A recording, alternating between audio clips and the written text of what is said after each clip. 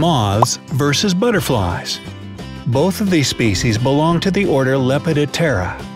Do you think you can easily tell a small gray or brown moth from a beautiful, vibrant butterfly? Well, you'd be surprised to know that there are species that look astonishingly alike. To know for sure which creature is in front of you, pay attention to the antennae.